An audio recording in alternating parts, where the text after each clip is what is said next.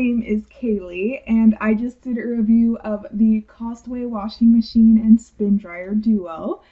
And as much as I like the washing machine on that appliance, the spin dryer wasn't quite doing it for me because it would only get clothes 80 to 90% dry, and then I'd hang dry and they'd be all starchy.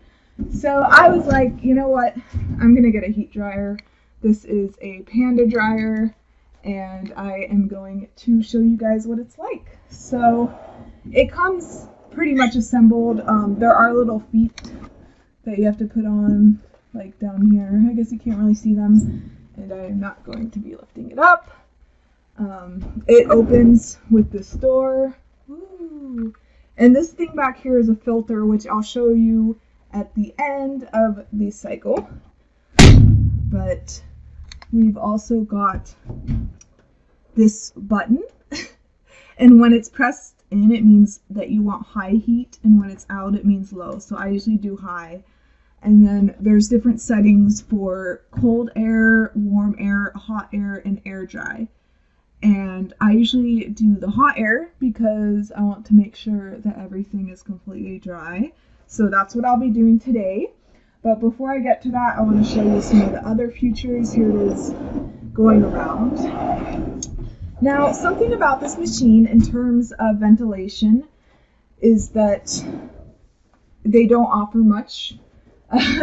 There's this thing that there's not really any instructions, so I just put it together with what made sense, and it seems to fit.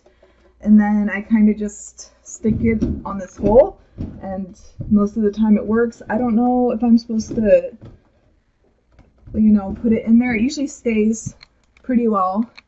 And then the other thing to note back here is just the cable for plugging it in. So we do have this vent thing.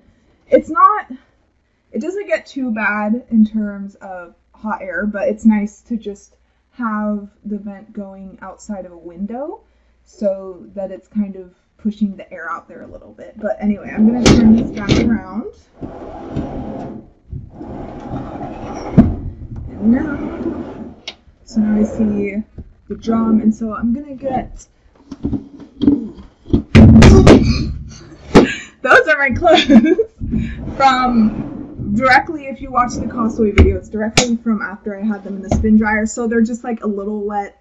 So I'm just going to throw them on there.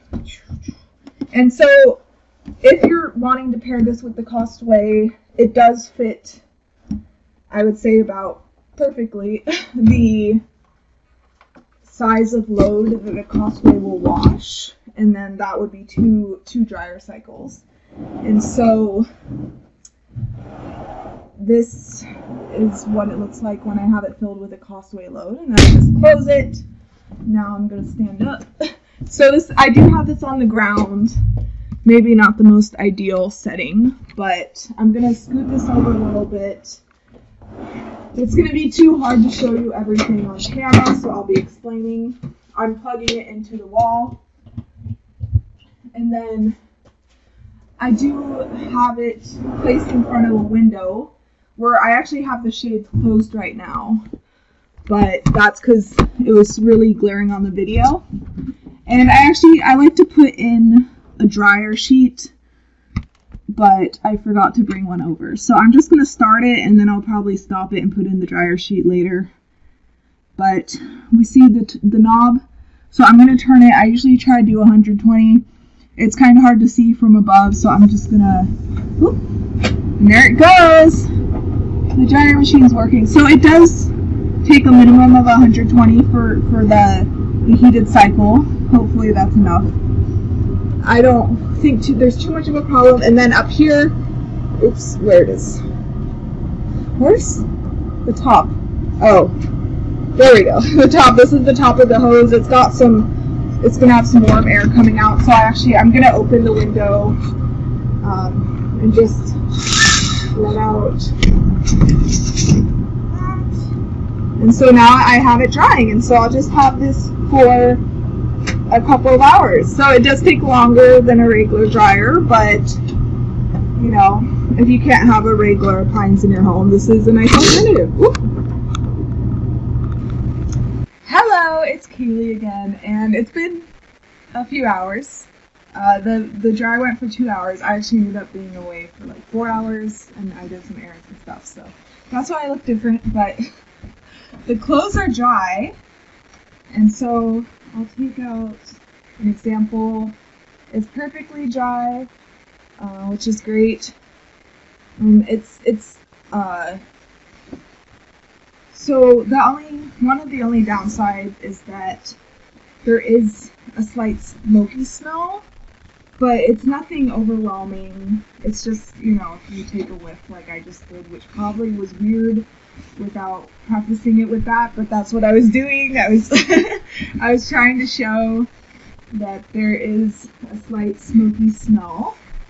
So I got all the laundry out. It's all dry and good. And the only other thing I wanted to show you back here, we have this filter that comes out. And so it's got all the lint on it like a normal dryer does.